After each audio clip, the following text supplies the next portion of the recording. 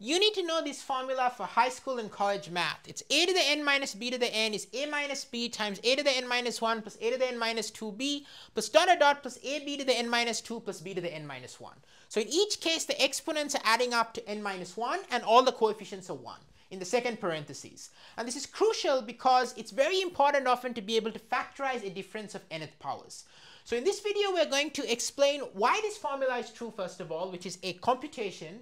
And then we're going to explain how you actually come up with it and practice with the fundamental concept of polynomial long division.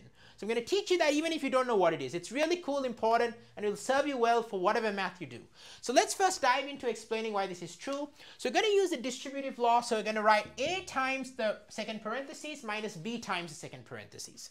So a times the second parentheses is just going to be, it's going to be a to the n plus a to the n minus 1b.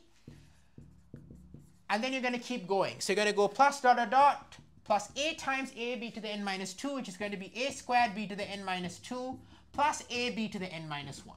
Okay, that's going to be a times the second parentheses, and then b times the second parentheses, we're going to subtract that off. So b times a to the n minus 1, so we're going to subtract b times a to the n minus 1 dot dot dot, and we're going to then go on all the way up to b times a to the n minus 2b up to a times b to the n minus 2. So if we subtract b times that, we're going to get a times b to the n minus 1. Subtract a times b to the n minus 1 minus b to the n. And now what you see is if you actually work out the terms, you're going to get some cancellation. The a to the n minus 1b and b a to the n minus 1 are cancelling. And similarly, this is going to cancel. ab to the n minus 1 minus ab to the n minus 1 is cancelling. And we're just going to end up with a to the n minus b to the n. Okay, so I've done a video on the difference of cubes formula. I recommend checking that out. You know, if you haven't seen that before, that's kind of a lower level version of this. And now what we're going to do is we're going to go along with polynomial long division, which I explained in a pretty simple way in that case because it was like a difference of cubes formula. But here we're going to go a level higher of sophistication, but don't worry, it'll all be very accessible. So the basic idea behind understanding this formula is the first step is that you know that there is an a minus b factor. Okay, that's number one. The reason you know that there's an a minus b factor, we're going to forget the second parentheses. So I'm just going to delete this here. We know that a to the n minus b to the n has to be a minus b times something, because if this a to the n minus b to the n, if a is b, this is equal to 0.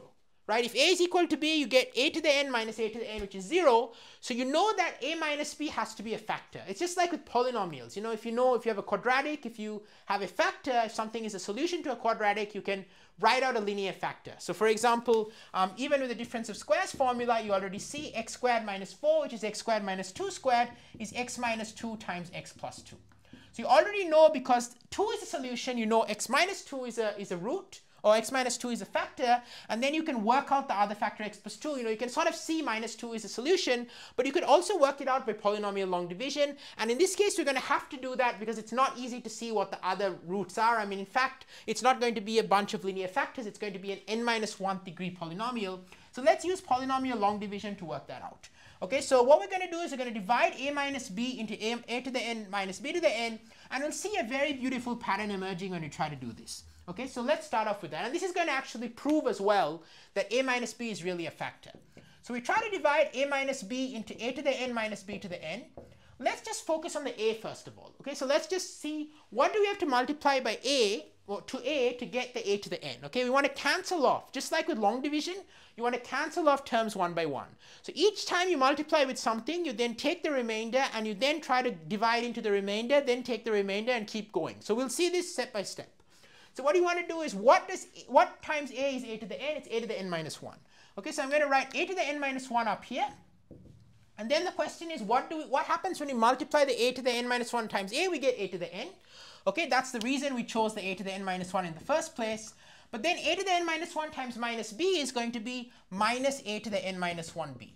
Okay, so that term, of course, is not matching up with b to the n, so we now have to take the difference and then again divide into that difference, okay, just like with long division.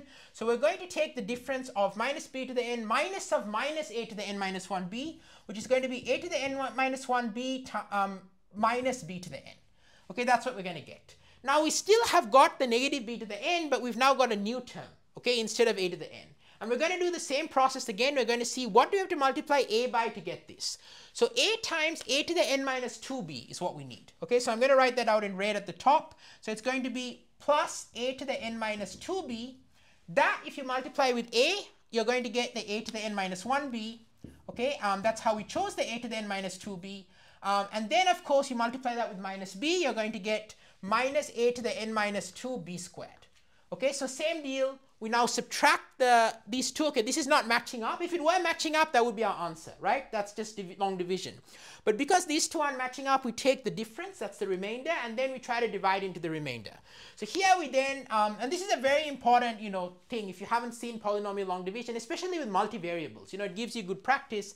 Then we're going to say, okay, you take the difference, so then you're going to get this minus of minus this, so it's going to be a to the n minus 2b squared minus b to the n. Now, you can sort of see if you keep going with this, your minus b to the n is always going to be constant, but you're still going to, drop this power of a, okay? Each time the power of a and the power of b are going to, this is going to drop, this is going to increase, okay? So here we got a to the n minus 2b and we ended up with this remainder. So now you can sort of guess if we keep on going, what's our last step going to be, okay? So this is the process. We're then going to be dividing a minus b into something. Okay, the last term that we're going to end up with, or the second to last term we're going to end up with before 0 is going to be ab to the n minus 1, and it's going to be minus b to the n. Okay, so we're going to get that. And now, once you've got this, what was our remainder? Once we go all the way up to there, what is our remainder going to be? Well, it was going to be a to the n minus 2b corresponding to a to the n minus 2b squared. So once you've got that, it's going to correspond to a times b to the n minus 1. Right? A times b to the n minus 2. My apologies. A times b to the n minus 2. And now, if you now get up to that point, you now want to see what do we have to multiply this to get into that. So we're again going to see what do we have to multiply a to get into a times b to the n minus 1. So it's going to be just b to the n minus 1. Right? So we're going to add on a b to the n minus 1. And now, once we add on a b to the n minus 1, we have to now take the remainder. So b to the n minus 1 times a is just going to be a times b to the n minus 1. And b to the n minus 1 times minus b is going to be minus b to the n. And now we see that actually we match up perfectly. We have no more remainders. So now we just get 0. So therefore, our factor, a minus b, we had to multiply it with a to the n minus 1 plus a to the n minus 2b plus dot dot dot plus ab to the n minus 2 plus b to the n minus 1. So that's the proof of the difference of nth powers formula. That's the reasoning of how you come up with it. Okay, so this is how someone would come up with it. I mean, you can do guesswork. Essentially, polynomial long division is a substitute for that. It's a formal process that you can apply to any problem. But you could also try to play around and experiment and guess it by patterns. That's presumably what the first person has done. So check out my video on the difference of cubes formula. I've got a video on the binomial theorem as Isaac Newton thought about it, geometrically and algebraically. Lots of math on my channel. Before you click away, I'm creating elite, infinite, accessible math education at all levels. Everything is going to be covered. I'm creating a library of math. I'm a research mathematician. I've got precalculus, calculus, even before precalculus math that can be understood by anyone. College math, high school math to prepare students for exams, proof-based math, fun math, math tricks, everything. I'm trying to do it all on my channel. So if you want to be constantly notified of new math content and elevate yourself to higher levels of thinking by constantly being exposed to all different sorts of math, be sure to subscribe and support my mission of changing lives through math education. I want this to be available to everyone, no matter what high school, college they're in, or what books they can access, or anything else. I just want them to be able to understand, learn, and love math. And this is my goal, and by subscribing, liking, everything you're doing is really supporting my vision and also helps you keep you notified of new content. Thank you so much for watching. I wish you all the best. I hope I was able to support you with this video, and I'm super excited to see you in the next video. Please take care, and I'll see you soon.